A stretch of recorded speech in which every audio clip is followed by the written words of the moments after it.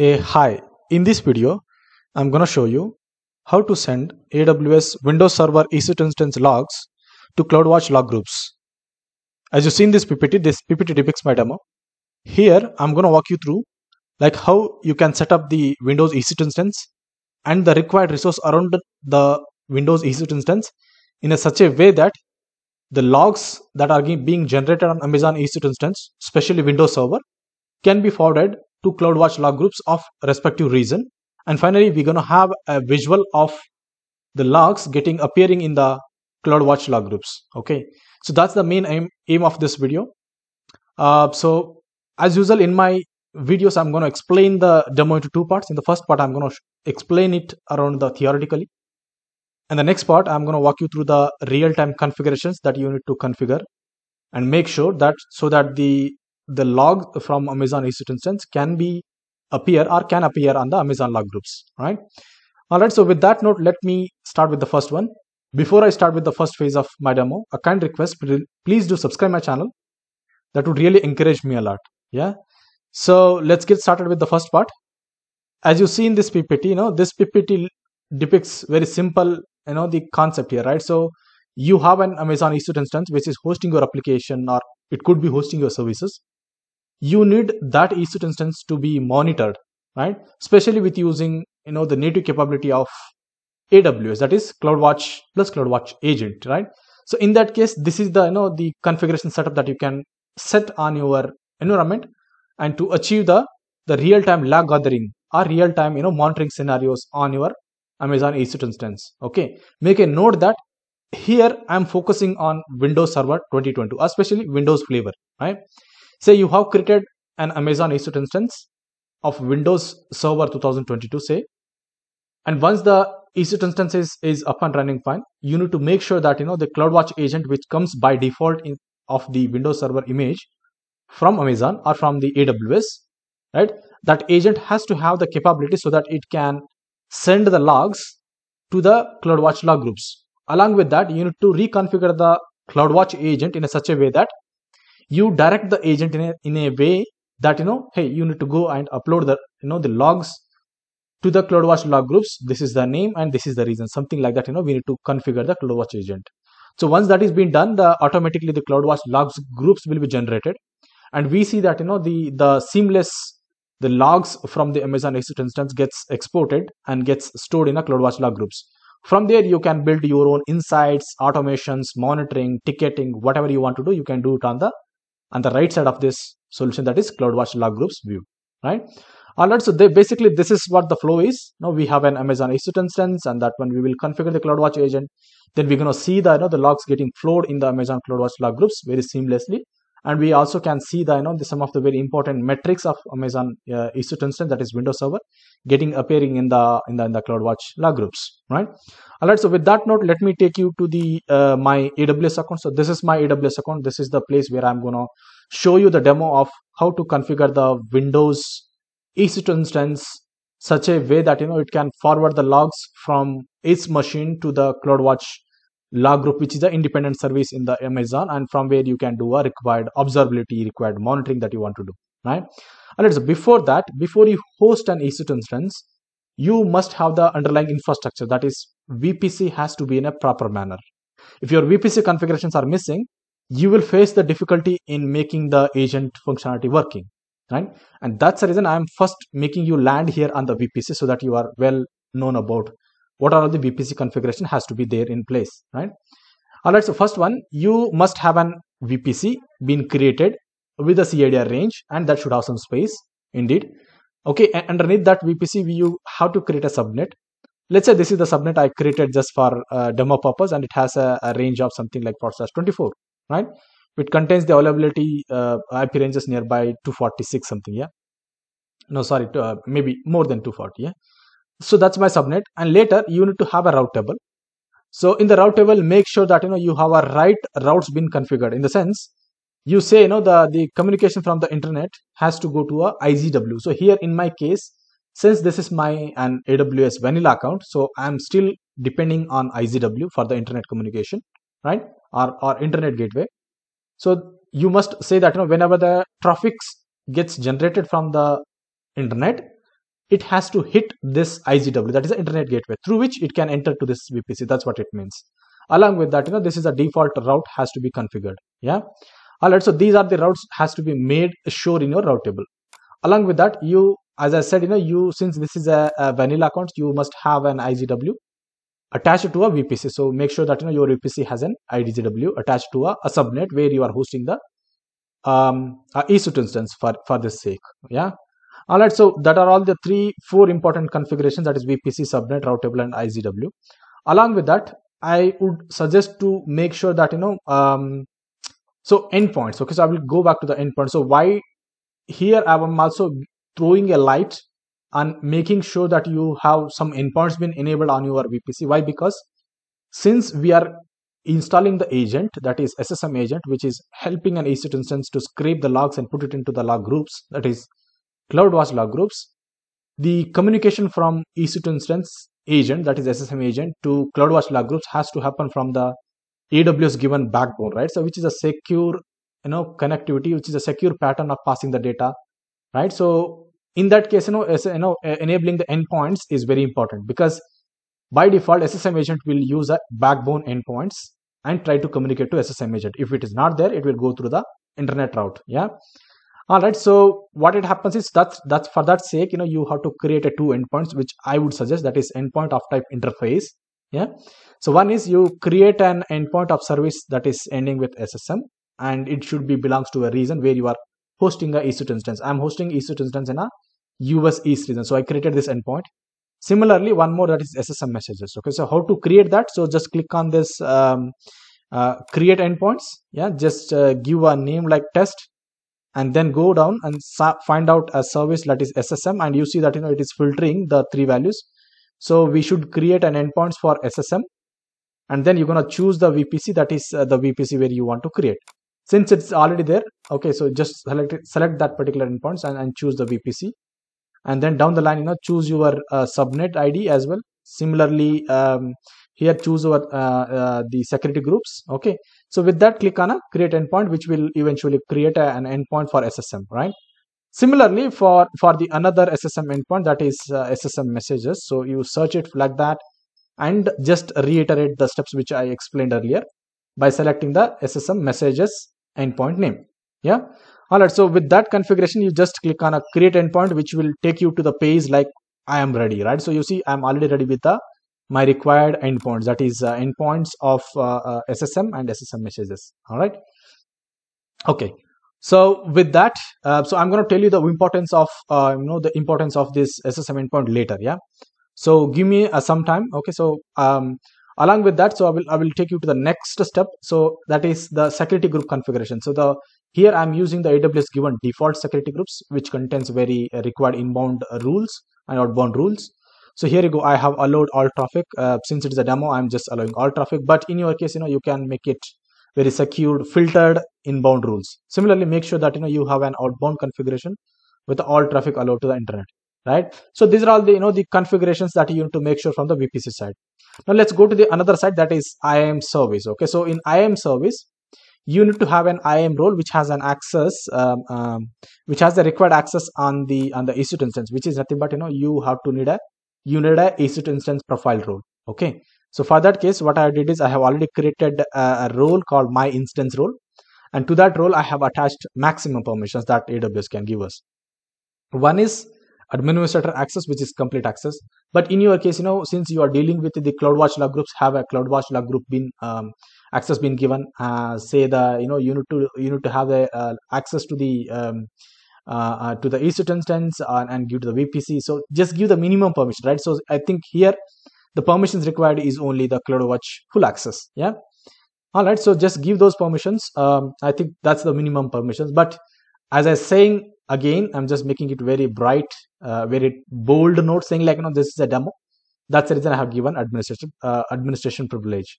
And in the trust, make sure that you add the true trust here, that is belongs to the EC2 instance. Because why it is EC2 instance? Because this is an instance profile role. Okay, so that's the reason we must add EC2 instance role plus SSM agent. So why it is SSM agent? Because we might need to communicate with the SSM, because we are dealing with a SSM service. So I just added it could be trusted by these 2 services as well, right? So this is my trust relationship that I have added on my instance profile rule. Alright, so with that, we are done with the IAM role prerequisite here as well. Now let me take you to the EC2 instance. So basically, I have, for this demo, I have created an independent EC2 instance, and which is already running fine. But before I walk you through this configuration of EC2 instance, I'm going to show you again like how you can create a EC2 instance like me. So just click on that launch instance. Here you can give the name of your instance, say test EC2. Yeah, I'm just giving a name of my EC2 equal to test EC2. So once you have given the name of your EC2 instance is test EC2, then down the line, choose the images. So this is the Windows image. Here you can choose the image version that you want. So, okay, so if you choose it here, you're gonna find like the Windows. So currently it is pointing to Amazon Linux. So let's choose the Windows on. If you choose on the Windows, you see the latest images of Windows is like Windows Server 22 base, right? So I just selected the Windows 22 base because which is the latest Windows version, and then automatically it has chosen the IDs and all. Then choose the tiers, that is image tiers, that is instance tiers. So I chosen the T2 micro because this is just a demo, but from your side it could be your application need basis instance types. And then you're gonna create the key pair. So just create a key pair like just by giving the name, let's say like test, and click on key pair. So it will automatically create a key pair for you. And then the key pair is been done. Then down the line, make sure that you select the proper network configuration, that is the VPC that you made ready for this EC2 instance. Choose the right subnet.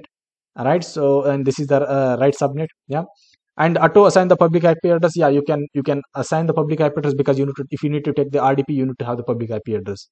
Else, yeah. So public IP address is needed because since this is a Windows system, we need to make the certain configuration in the file directory of the SSM agent in the Windows EC2 instance. So that's for that sake only we need a public IP address, because I need to take a RDP and I need to make the configurations. Okay, so for that case you can choose the auto assign public IP address as well. But in my case I just disabled it and later I attached an EIP, that is elastic IP address, right? Alright, so rest all configuration you can keep it default and launch an EC2 instance. So once you launch the EC2 instance, make sure that your EC2 instance comes in this state, that is a running state, and then later go to the actions and go to the security and in the modify role. So make sure that the instance profile role that you created here is being attached to that. Why? Because the SSM agent needs some permissions to communicate with the AWS services, and that for that sake we have to choose a IAM role which is meant for instance profile. Yeah, and I have selected that and update the IAM role. So once you're done with it, so basically almost all prerequisite of your system is done. Since the Windows 22 is coming by default with the default installed with the SSM agent, in the sense the images that you are choosing for Windows 22 server is already been pre-configured with the required SSM agent software. So you don't need to do or install the SSM agent later. So by default, whenever you spin up a EC2 instance, the agent will be up and running fine. And once you meet the requirement, that is if you attach a required IAM instance profile role, automatically the agent starts doing the activity. After a certain time, once you click on a connect button, you should see some orange color, that is a connect button, which will tell that saying like session manager. The session manager is been established with using the CloudWatch, with using the Cloud SSM CloudWatch agent. So basically the CloudWatch agent, in the sense whatever the agent that we install, that is CloudWatch agent on EC2 instance, will have a capability to take the session of your EC2 instance, that is a terminal session of an EC2 instance can be established with using SSM agent, and that's what it is doing here. Okay, so it will go in a orange state only if the SSM agent has a proper connectivity, proper permissions. Yeah.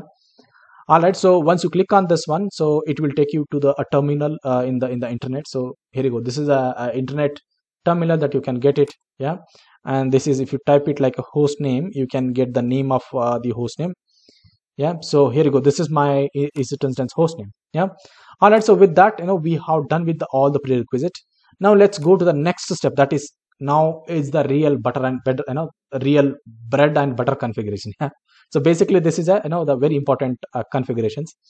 All right, to do the the Windows level, since this is a Windows server, using the terminal is not user friendly, because here you don't get the capabilities like in Linux, through which you can interact with the the file system easily, right? Like creating the file uploading some data into the file is not easy in Windows. But if it is Linux, you could have done with using the terminal, right? All right, so since terminal is not user friendly, what I did is I was being forced to attach an elastic IP address, right? So for that case, what I did is I went to my VPC again and then go to the elastic IP address, right? And here I allocate an IP address for my account one more time, right? So if I allocate it IP address, automatically you will, the AWS will assign you elastic IP address, which is a dynamic public IP address, you can say. In the sense, in the front phase you will have a constant IP address. From the backend, the AWS will orchestrate the possible available public IP address that can be assigned to you. So that's where the EIP will be meant for. And this elastic IP address can be attached to our EC2 instance so that you can take a public, you can take the RDP. And that's what I did. See, if you see my screen, so this is my elastic IP address. So you see, this is my elastic IP address. And with using this elastic IP address, I took an RDP. You see, I have already took an RDP of this EC2 instance. Now, once we are done with it, what we have to do is I have an important task you need to understand. Okay, so now the time has been come to configure your AWS EC2 instance to forward the logs okay, from this EC2 machine to the CloudWatch log groups. For that case, we need to keep a JSON file with a name like create a JSON file with the name aws.ec2.windows.cloudwatch.json file. Anyways, I'm going to share this JSON file here. I have already created this JSON file with this name, that is AWS EC2 windows.cloudwatch.json file. And this is the JSON file which actually you guide the agent to do what you want to do. In the sense, this is the file through which you will actually update the SSM agent configuration in such a way that it forwards the logs. So for that sake, you just copy paste whatever the content of this file into the path present in a Windows system, which I'm going to tell you right away, right? So basically, you make sure that the property of is enabled equal to true. Engine configuration, you make sure that this is what the engine configuration is all about. And within the components, this component is a place where you actually scrape the required logs and put it to the CloudWatch log groups. Okay, the polling interval is nothing but the frequency at which the agent has to send to the CloudWatch log groups, right? And the components is nothing but different components from the AWS EC2 instance could be scraped and put it across to the CloudWatch log groups. Okay, and it has its own syntax. You must need to follow this. Okay, and it has its own IDs as well, full name as well, and parameter as well. Okay, so for that sake, this is the JSON file that AWS has given us. We need to follow this syntax. Okay, so rest all configuration will remain same. So you can just try to understand it from your level as well. But I'm going to walk you through the very important point that is here. That is in the line number 77. I'm giving a ID called CloudWatch logs. So what is this CloudWatch log instance? This is the the statement which actually this is the component which actually creates a CloudWatch log groups in the CloudWatch of my EC2 instance region, that is US East region. And the full name is EC2 Windows CloudWatch logs output. And then you see this is the then we are also giving the parameter, that is another parameter is AWS EC2 instance CloudWatch. Yeah. All right. Similarly, there are other configurations. So and underneath this we have another thing called parameters, which actually asks you for access key and secret, because since I'm attached an instance profile role, and that has a built-in since it is we made it as an instance profile role, so that gives agents a built-in capability to take the access to the AWS account. Okay, so in that case you don't need to set the access key and secret, because instance profile is enough for SSM agent to connect back to our AWS account. And this is the reason, and the name of my log group which I have added is default log group, and the log stream is we are just giving a dynamic parameter, that is instance ID. The instance ID would become a log stream name. Similarly, we are also creating a CloudWatch. In this one, you see the CloudWatch component. You see the CloudWatch output components in the CloudWatch only. So CloudWatch output components is nothing but here we are creating streams, actually the metric filters with a name like a namespace like Windows defaults. Yeah. All right. So this is the syntax that AWS has given, and there is a very mature AWS EC2 instance Windows CloudWatch.json file is been given from AWS. You can use it, and this file has to be used to the next configuration. Okay. All right. So anyways, I'm going to share this file in my GitHub repo, and GitHub repo link will be shared in this video's description. You can find it from there and do an experiment from your side. All right. So once I am done with that configuration, I kept this file here, and this is how the content of that file is. You see AWS EC2 instance, Windows, CloudWatch, and it's a JSON file. The content of that file is the same as it is.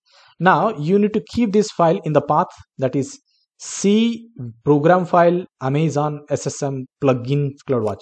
So if you follow this path, that is C under the C drive, go to the programs files Amazon SSM plugins and AWS CloudWatch. Underneath this one, you need to make this file be present. Once that is done, you have to go to the next step. So in the next step is you open the Windows PowerShell with using the administrative access, and then run a command that is restart service Amazon SSM agent. So this will take a couple of seconds, and then finally it will get completed like this. Yeah, and then you can check the status of your service by using command called get a service Amazon agent, and then agent has to be running. Okay, so if I can run this command again, that is get agent service SSM, get the Amazon SSM agent service, this is again running. Yeah, so once you are done this one, so basically the agent got restarted and it will start to do its job. In the sense, we in the log scraping JSON file, what we did is we have told hey, you need to run it every 15 seconds and you need to do all these jobs. Okay, all right, so that's what it would start doing it.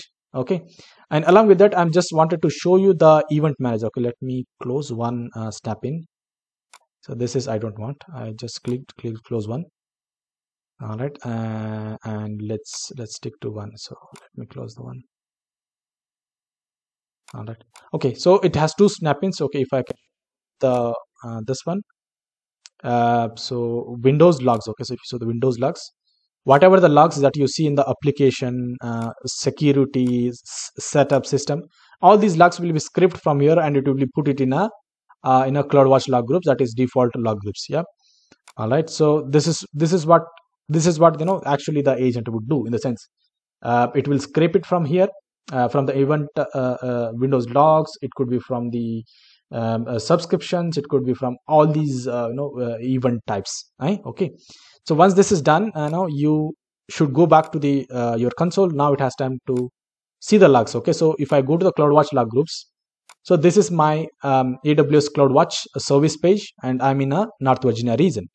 So my EC2 instance is also in a North Virginia region. Okay, and then you go to the CloudWatch log groups, and then so once you go to the CloudWatch log groups, here you see that the default log groups which we added in this JSON file, that is default log group. Okay, so that log group will be generated automatically. Fine, right?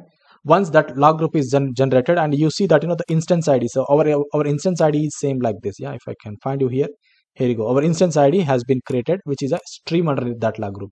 So if you have a multiple instances, then the stream would increase like this.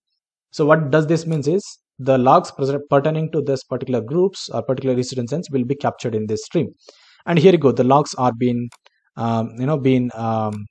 you see the logs are being calculated or accumulated here, and you see the last time is around like 226. Yeah, so this is the status, that is the Windows service entered in some stop state. So basically the logs is getting generated here. If you can refresh it, you should see the latest logs as well.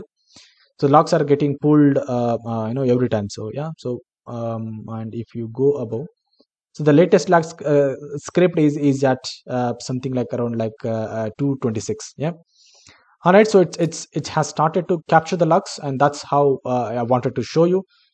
Along with that, I wanted to show you the metrics filter as well. So okay, so if you go to the all metrics, go to the all, you see there is one snap-in has been created, that is Windows default. If you go to the Windows, there is we have created Windows default, right? So that snap-in is already there. Underneath that, it will have the memory data. So if you go to the metric without dimensions, click on this one, you see the logs of the memory, that is available MB is getting collected here, right? You see, so data of our EC2 instance is getting collected here. Similarly, I'm gonna go to the again to the browser, to the all metrics, and we're gonna see the the AWS default metrics for an EC2 instance, right? That also gets started to collect. So I'm gonna go to the all, and then you see the AWS default namespaces. Underneath that, click on EC2 instances.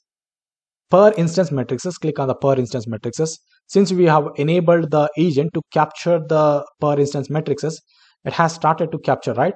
And you see that is a region is North Virginia, the instance names, okay, that is CloudWatch instances, and the instance ID, that is name, right? So if you see here, so all these are nothing but the metrics, in the sense the data which actually contains some numbers, right? For example, the network packet solution, network output, network input, right? So everything has been captured. You see there is a nice graph has been drawn, okay? So this is the default, the metrics of an EC2 instance is getting captured here, and this is very much needed in managing your EC2 instance lifecycle. Similarly, CPU, right? So in CPU, credit usage, credit balance, yeah, and then you can see the CPU utilization, right? So CPU utilization in terms of percentage. Here you go. So the CPU utilization in terms of percentage, that is currently it is using 23% usage. Okay, so you can see the nice graph getting represented here. Okay, so if I can select all, so everything will be drawn with own its color. Yeah, so and this is what basically this this graph is helps you to remotely monitor your EC2 instance and manage the life cycle. It helps you to manage the life cycle of your EC2 instance easily, right? All right, so with that note, I have successfully shown you the things need to be shown. I think that you have got the required input from my side to capture the logs of a EC2 instance and whatever. So basically, once you have these logs getting collected here, right? So if you see here, there's a latest log that is happening in the just a minute back. Okay, so it says the network setup service has entered in a running state. Something is happening in the system, and that is being captured. Yeah. All right, so with that note, I have successfully shown you the things need to be shown in this video. Finally, I can request please to subscribe my channel. That would really encourage me a lot. With that note, thank you, thanks a lot, and see you in the next video.